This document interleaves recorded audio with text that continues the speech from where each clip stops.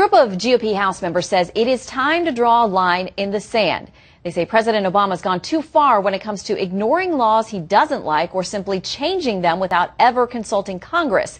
They're backing a House resolution that, if adopted, would authorize a lawsuit against the executive branch. Joining us now, one of the co-sponsors who signed on to the resolution, South Carolina Republican Trey Gowdy. Congressman, good to see you today. Yes, ma'am. How are you? I am very good. I want to ask you about this, though, because there's legal precedent out there, essentially from 2011, when a group of lawmakers tried to sue over President Obama's intervention in Libya. And a federal court basically told them members of Congress essentially pretty much don't have standing. It's nearly impossible for them to bring a lawsuit against the executive branch. How would this work if it got through the House?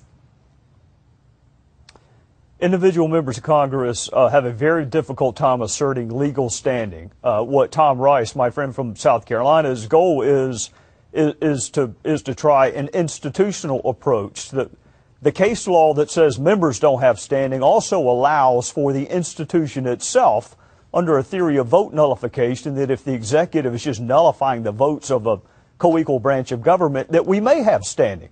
So an individual member, the case you referenced was Dennis Kucinich, challenging the actions in Libya. He does not have standing. But the institution of Congress as a whole, if it relates to recess appointments,